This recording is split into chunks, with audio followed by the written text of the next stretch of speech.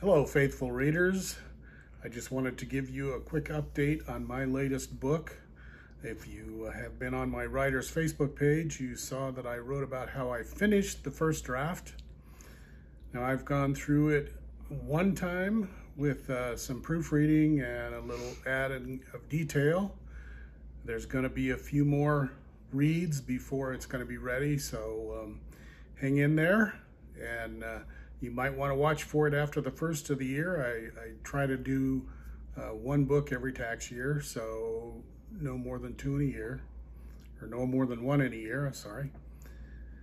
And that's going to be an exciting story for you. As you can see here, this is Cathedral Peak near Dubois, Wyoming, and this is where the story will climax.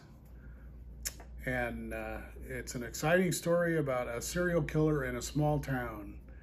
So it's going to be something I think you're really going to enjoy and be entertained by. There's going to be some excitement, some surprises. So keep an eye out, and I will keep you updated on how things are going with this new book. Thank you.